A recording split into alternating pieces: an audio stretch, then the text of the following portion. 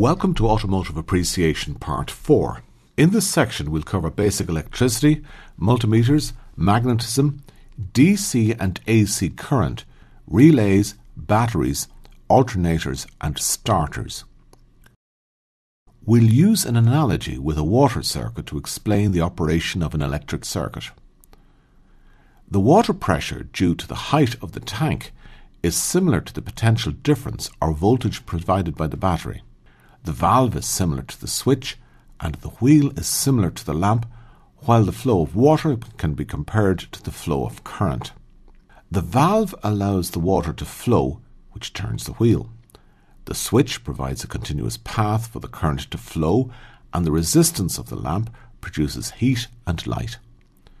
When the switch is opened, the circuit is broken and the current ceases to flow.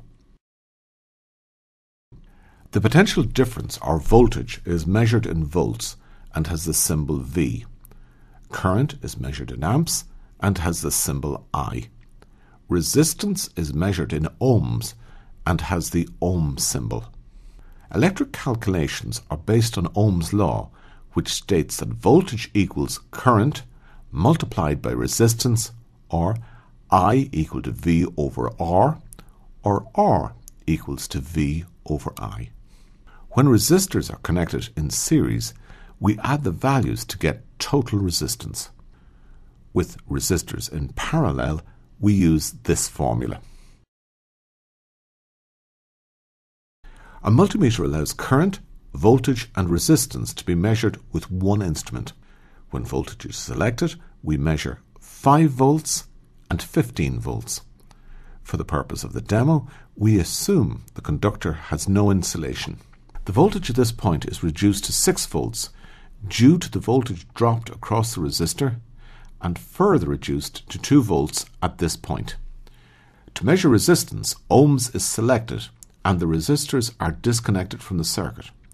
To measure current, one of the measuring leads must be changed to the current measuring port and amps is also selected. To measure current, we must break into the circuit and allow the current to flow through the multimeter. There is 3 amps at the top of the circuit, which divides into 2 amps and 1 amp. The conductor of a cable is used to carry electrical current. It has low resistance and usually is made from copper. The insulation has high resistance and is usually made from plastic or PVC.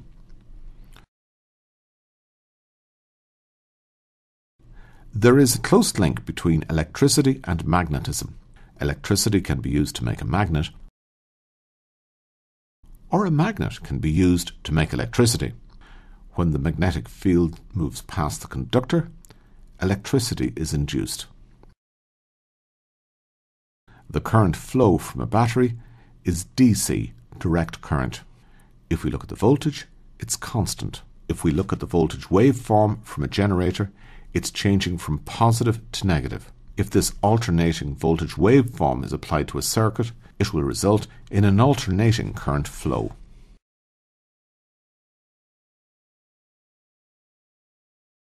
A relay also depends on magnetism to operate. It has 3 contacts. The centre is common, the one on the right normally closed and the one on the left is normally open. When a voltage is applied to the coil, it attracts the armature and the centre contact changes over. A relay allows a low-power circuit to operate a high-power circuit. For example, the rear window defogger in a car. Fuses protect an electric circuit from excessive current, overload and heating. It consists of a thin section of conductor, which in this case is rated for 5 amps. If the fuse current rating is exceeded, it will overheat, burn and isolate the circuit. The main parts of automotive electrics are the battery, alternator, starter motor and consumers. The battery provides energy storage for starting the engine via the starter motor. When the engine is running, the alternator supplies energy to the electrical consumers and also recharges the battery ready for the next startup. Normally the return wires are dispensed with and instead the chassis of the car is used for the return circuit. The battery provides energy storage for starting the engine rotating. At standstill, the voltage is rated at approximately 12.5 volts, and for this engine it drops to 10 volts when cranking and rises to 14 volts when the engine is running and the battery is charging. The alternator is used to supply energy when the engine is running and is belt-driven from the crankshaft.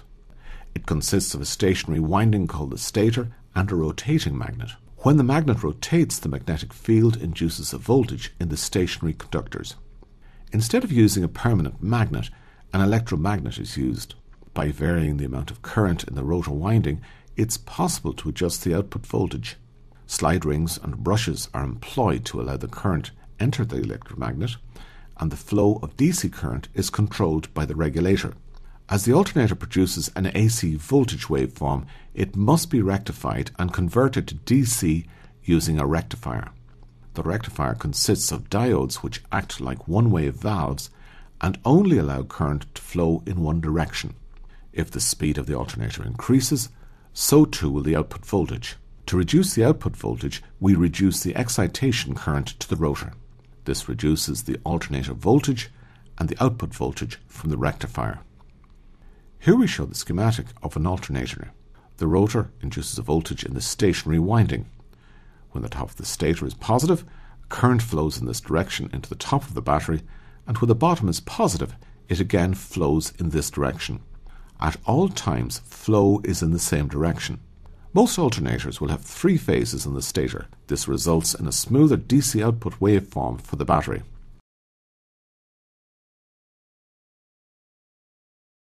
The starter motor is used to crank the engine when the key is turned. It consists of a stationary part called the field windings and the rotating motor. When current is fed through the coils, the electromagnets create a magnetic field. This current also passes through brushes and the commutator to the rotor, creating a separate magnetic field.